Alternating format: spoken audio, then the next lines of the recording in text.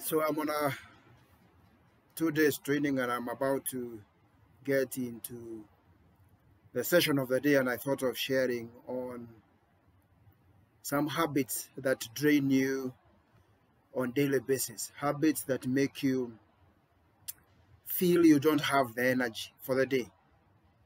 I know I have shared previously habits that make you productive, but today, because of the interaction I've had over a couple of days on issues of staff coaching, staff mentoring, and staff counseling, I thought of, and even the last 2 weeks, what are some of those habits that drain your energy on a daily basis? Remember, habits are the foundation of who we are. Habits are who make us who we are in our career, in our profession, in our lives, our social lives. We are the product of our daily habits. We are the sum total of what we do on a daily basis. And this improves our performance, improves our excellence, and improves our commitment on a daily basis. So number one, habit that takes away or drains the energy is taking things personally.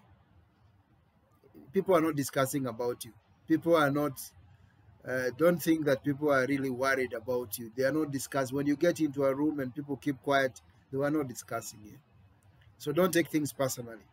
This life is about getting the next goal, getting the next activity, getting the next project.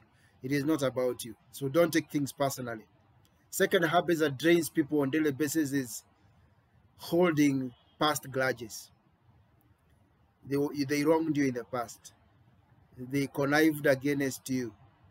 They schemed against you. Forget about it. When the past only affects you, it's no longer affecting them. They have moved on. It's like you are swallowing poison and expecting them to die. They won't. They will continue on. So move on. Forget about the past. Don't hold on to it so much, because at the end of the day, life has moved on. The third habit that drains you on a daily basis is checking on your emails and social media, especially when you wake up in the morning. Unless there's an email you are expecting or you are expected to return, don't check on your mail every other 5 minutes. Don't check on your social every other 5 minutes. If you can give it an hour. I think I was listening to a gentleman called Jeff Bezos. He was saying he normally checks his emails, I think from 10 a.m. And the guy is in tech. He's an Amazon.com CEO and owner. So don't check your mails. Mails drain you mostly.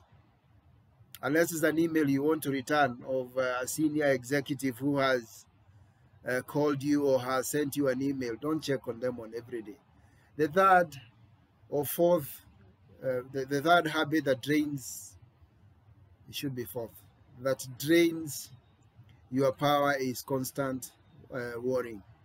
Your energy, constant worrying. You're always worried. The world is coming apart. Remember last week you worried about a project or an assignment. That project you did it and you have overcome it. Remember last year you worried about your child, that they are going the wrong way. Right now they have streamlined. So constant, if there's something you can do about that worry, do it. If there's nothing you can do about it, stop worrying, because the world is not ending. I remember a book I read called The 7 Habits of Highly Effective People. It speaks about the circle of concern and circle of influence. Circle of concern are those things you can do nothing about. So just keep them aside.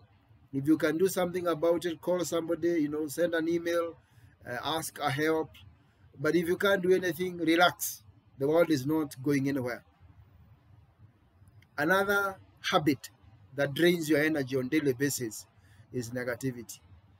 You have this tendency of going out with a negative mind, negative attitude, and you end up becoming a problem. You are not being a solution to the organization, or even to yourself, or even to your close ones.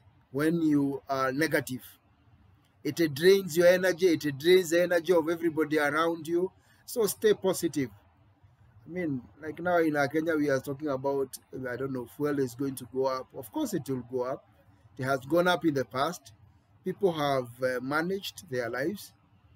So economic conditions will keep changing, but what requires not to change and requires to be positive is your mindset. So retain a positive attitude. We are on many social forums, especially on WhatsApp groups and Telegram groups. And some of them, people wake up very early in the morning at 6 or 5. They post some negative ideas there. And that if you imbibe them, they are going to ruin your whole day. So be the positive person in the room. And people will want to be attracted to you. They want to come to work with you. Another habit that drains you is sleeping too much. People think that when you sleep too much, you are conserving energy, or you are reserving energy, or you are rejuvenating. Anything beyond 8 hours is too much. And it ends up making you lethargic. And because you are sleeping so much, then you are not accomplishing other parts of your life, and therefore you have a backlog, and that eats into your esteem, it eats into your drive, it eats into your energy. 8 hours, for those who can afford it, well and good. 7 hours, I don't want to recommend, but too much sleep ends up making you lethargic. It doesn't give you the energy you think you are going to get. It doesn't conserve any energy for you. It doesn't create any new energy.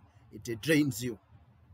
Lastly, the habit that drains you is when you always dwell in the past.